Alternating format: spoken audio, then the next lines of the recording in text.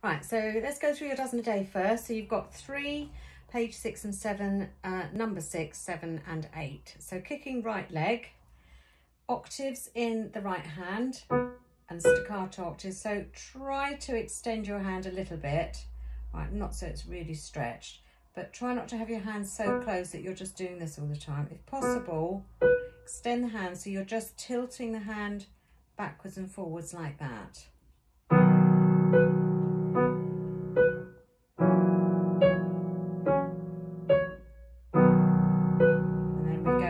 Another octave to finish it.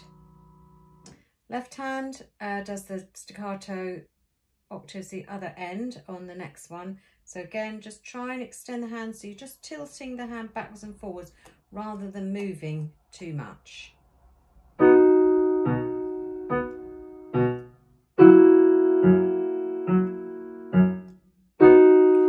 again, going down an octave to finish.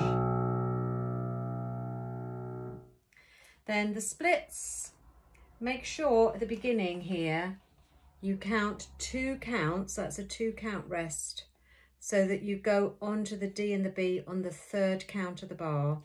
And when you get to the top here on the C, that's a minim, so that's 2 beats as well. So a little bit of counting to think about here.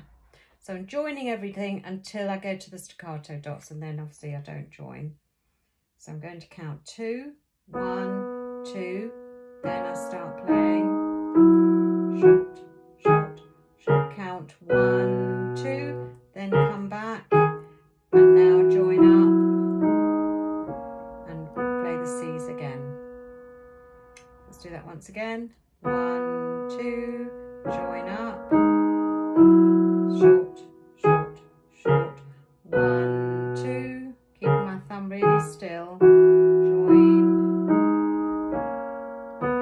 2, 3, 4, and release.